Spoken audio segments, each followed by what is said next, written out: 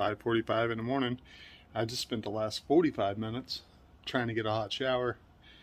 The best I got was lukewarm to cold, since I couldn't take a shower, so I plugged up the bathtub and used the ice bucket full of water in the microwave like 6 times to get above body temperature so it wasn't freezing cold.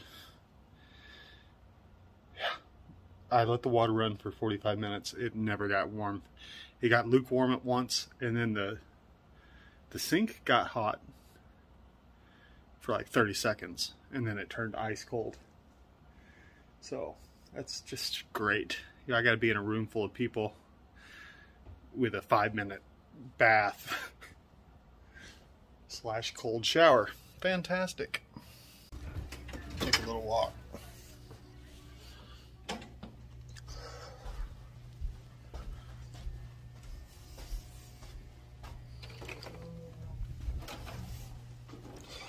Still got almost 2 hours before the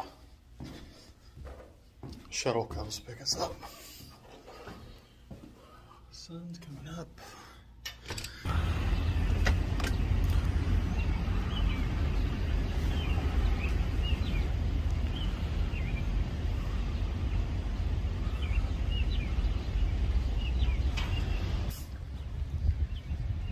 We'll go across the street here, get some energy drinks, or an energy drink. But we're at the Hy-Vee. They have these things all over town.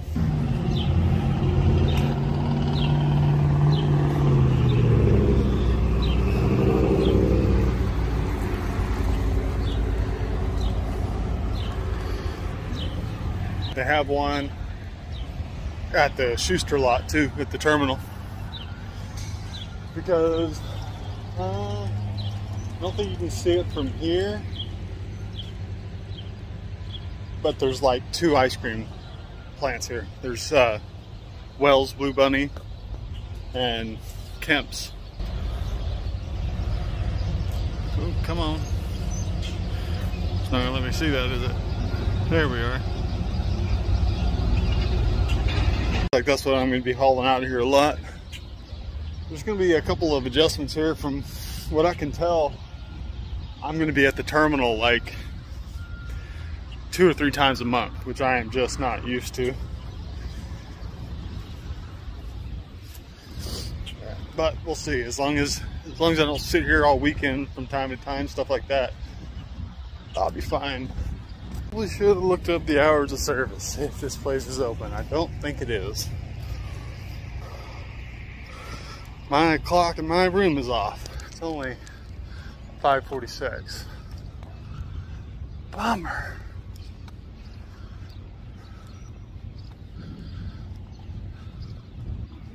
The internet says it opens at 5. I cannot figure out if they're open or not. They don't look open. Open? I'm gonna do without. At least got coffee out yet. Sitting here waiting for the shuttle. I was thinking about yesterday. The owner of the company, sitting there in his corner office, door open. We had 3 new hires. Me and 2 other dudes. We all got taken up to where the dispatchers and all the operations crew is. We all got told that that was Mr. Schuster's office, and he was sitting there with his door open, and they had an open door policy. As soon as I heard that, it's like, okay, well, the respectful thing to do is that this is the man signing my paychecks, is to go in there and shake his hand, say thank you for the opportunity, look forward to working for you. So when I was done with my dispatcher, that's what I went and did. He said, yeah, we got an open door policy, go ahead. Walked in, and is it Mr. Schuster? He said, yep. So, just want to come shake your hand, say thanks for the opportunity, and looking forward to working for you. And he looked shocked, because I'm guessing that's not something a lot of people do anymore. I was taught, you know, by my mentors coming up that's how you do things. When you're starting a new job, things like that. you want to put your best foot forward. You want to make an impression because opportunities come around. I know in trucking it may not seem like that's a thing that happens, but you never know. Man, there's nothing wrong with making an impression on your boss. And he is my boss. You know, he's going to be signing my paychecks. So now he knows my face and he knows I got a firm handshake, and then I'm willing to come in and say hi. I'm thanking for the opportunity. Oh, it's just something I was thinking about. If you're in a situation where you're starting a new job and they have the owner of the company has an open door policy and he's sitting there not doing nothing. He wasn't on the phone. He's just kind of digging around on his computer. I'll go in and take 30 seconds, introduce myself, you know, say thanks for the opportunity. Have a nice day. Another day down. That's a free bottle. One of the boys from orientation is apparently flat broke. I gave him my $15 in coupons, and because he needs body wash apparently, and he's allergic to the hotel soap. So I told him if he'll walk over to the Hy-Vee and see if he can, because they'll accept his box there, and see if they have what he needs, then that'll be fine. If not, I'm gonna walk over to Walmart with him, get him what he needs so he can take a shower. See if they have hot water now. They had somebody in here working on it today.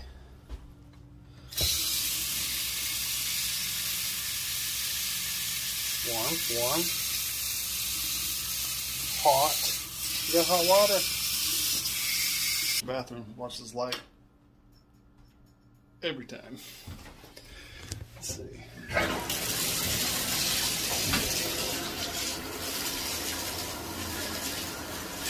If that dude doesn't come knock on my door in the next hour or two, I'll be done for the day. See, when I got here, and when I still had a rental car, I went and got a couple TV dinners and stuff. If I was real hungry, I could call for more pizza or something. We're not hurting for money at the moment. But yeah, for now, I'm gonna hang out here. I'll give him a couple hours. If he shows up here in 3 hours, I'll tell him to screw off, dude. I'm not walking. But if I could find an ATM that was in distance, I'd just give him $20 in cash or something. Oh. We've all been broke, but everybody's got a sad story sometimes.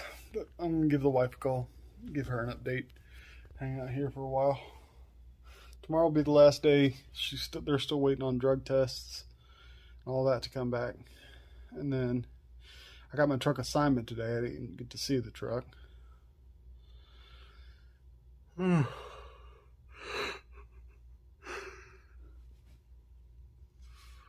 Maybe I can keep my eyes open a little later today and sleep through the night instead of, as I got here yesterday, I fell asleep by 6 o'clock in the afternoon and woke up at 2 o'clock this morning. So it's been a day. I don't think I have enough for another video, so I'll probably keep this going until I get done getting the truck and all that tomorrow. I'll give you guys a tour of the truck. When I get in the truck, I'm probably going to go down to the Walmart because we can put a refrigerator in the thing, but we've got to buy it. So I'm going to go see what kind of refrigerator they have down at Walmart. Pretty much put whatever size one you want in there. You could probably put a full size like freezer fridge in there, but I'm not going to do that. That's a little excessive. I mean, it'd be nice to have it, but yeah, I don't think that's a good idea. Get a little, kind of like what this is in here. Maybe with a freezer. It's got a freezer, but pretty small freezer. So, like the one I had last time, it had a separate freezer space, separate door, and it was still only about that tall. And it fit everything I needed in it. So maybe I'll get online here. If I got to walk to Walmart, I can go look at them, figure out what they got. Oh, yeah, I got my key here, right? Leave it in here. We literally just had to barely walk through past the parking lot. This hotel's right in front of Walmart. Bought him some deodorant. And myself one. And some body wash. Gave him $20 cash in case he needs something else between now and the end of tomorrow.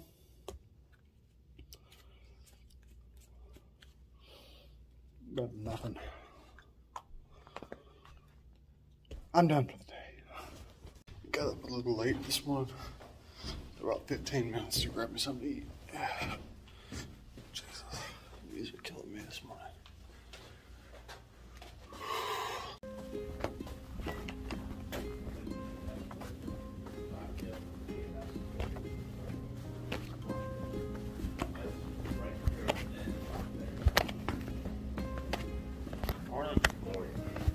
Gonna go get my truck for the first time, if I can find it. Go check out the hotel. And I'm gonna go over to Walmart and grab the refrigerator that I went and picked out yesterday. And do an inspection. Take it on back up there. Hopefully I'll be out of here today.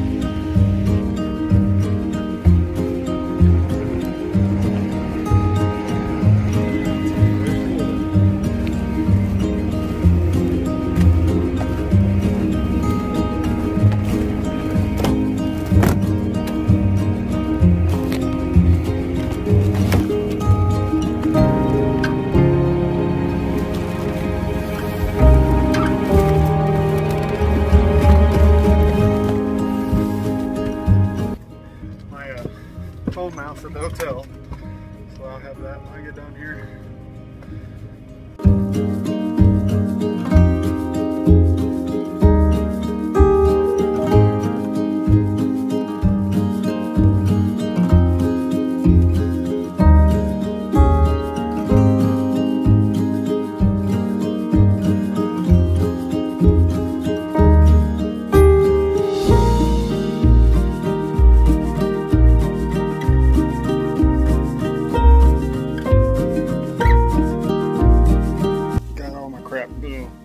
Put it all in the truck. Go check out. Go get my refrigerator from Walmart. Go back. I still got a bunch of crap to do, and then I got to call a dispatcher, see if I got a load yet, because that'd be nice. Head over to Walmart. This fridge.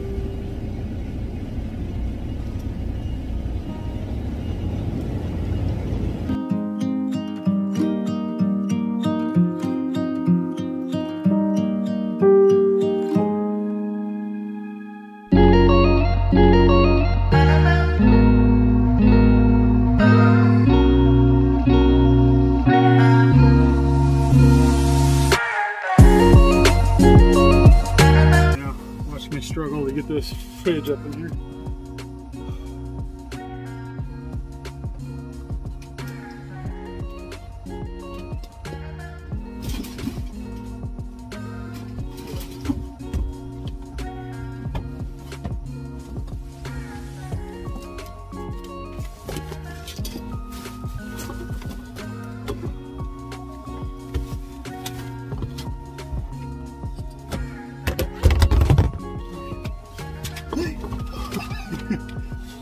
It's in here, but I'm under it.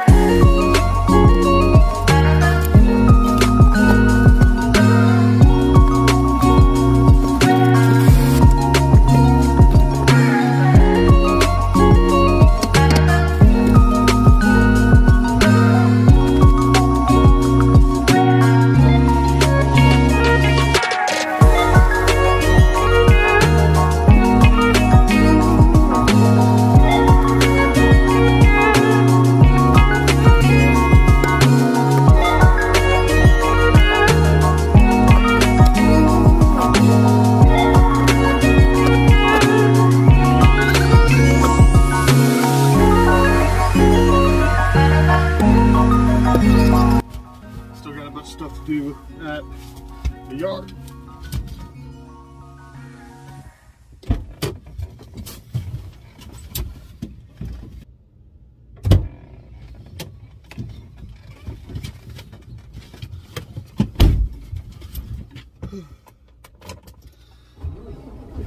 See, there's a new microwave too, just because it's gonna be a few days before I get home. I have some food and stuff I will need to heat up.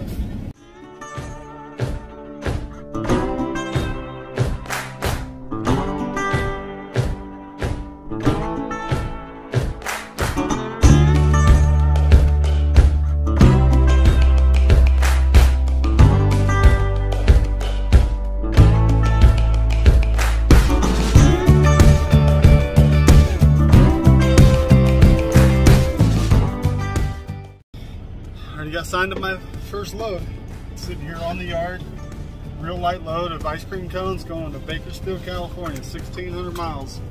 4 days to do it, which is more than enough. I'm gonna find this trailer, 5136, hook it and bug it.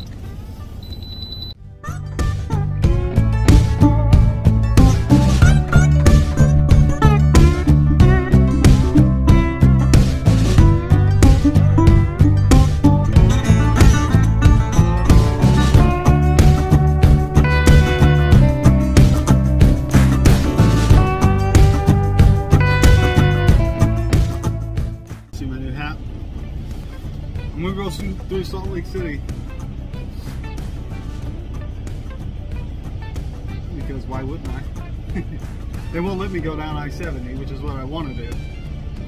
Maybe when I've been with them for a while, I'll risk it and go just to show you guys that path, but not the first trip out, you know what I mean? Once I've been out for a year or so, I'll sneak through that way. And as long as I don't get broke down in the middle of nowhere in I-70, I'll be good. But I need to go up to the Loves, weigh this thing, fuel it up, and haul ass towards California.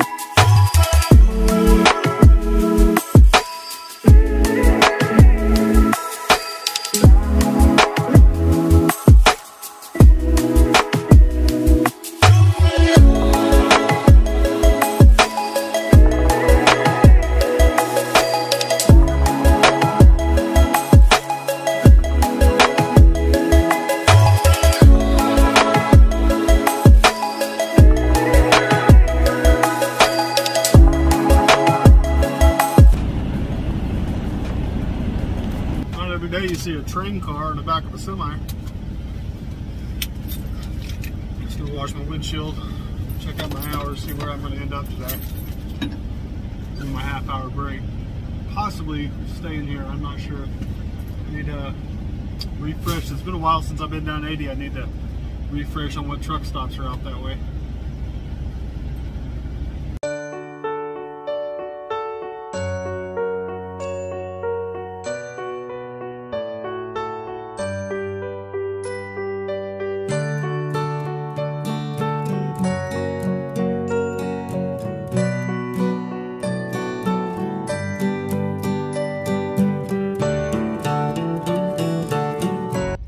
Up at 7 o'clock this morning. It's 6 o'clock in the evening.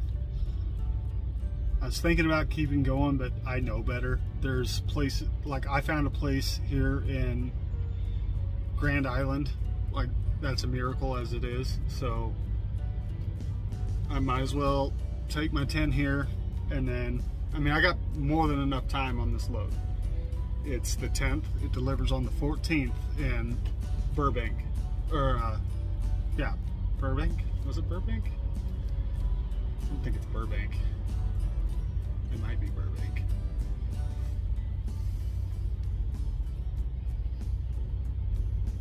It is Burbank. No, it's Bakersfield. Bakersfield. It's a lot better than Burbank. It's north of LA by a way, for a ways. You don't really get into LA traffic there. It's a little town, small, way smaller town. Anyway, yeah, delivers out there 6 a.m. Thursday, or on the 14th. It's the 10th, so I'll get out somewhere in the middle of Wyoming tomorrow, probably Green River, Rock City, something like that,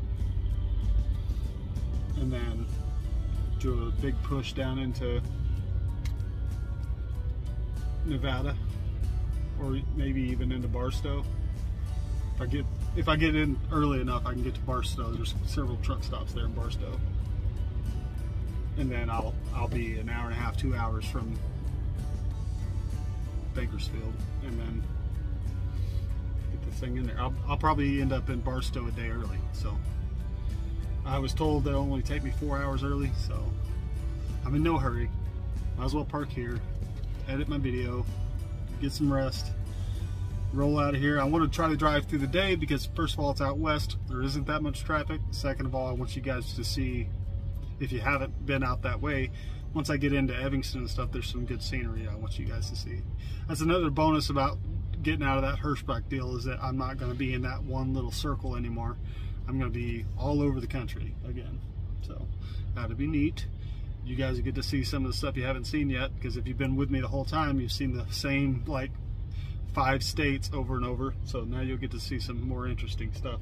I'm going to drive right through Vegas, or right around Vegas. You won't see much of Vegas from the route I'm on, but I'll try to get some images.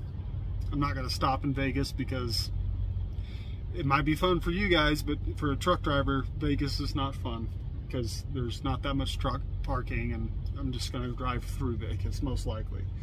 I've got no interest in going to Vegas anyway. If I was going to go, it'd be with my wife, and I don't think either one of us have any interest in going to Vegas. But done for the day. I'm gonna edit this video, get it sent out to you guys, and then start fresh in the morning.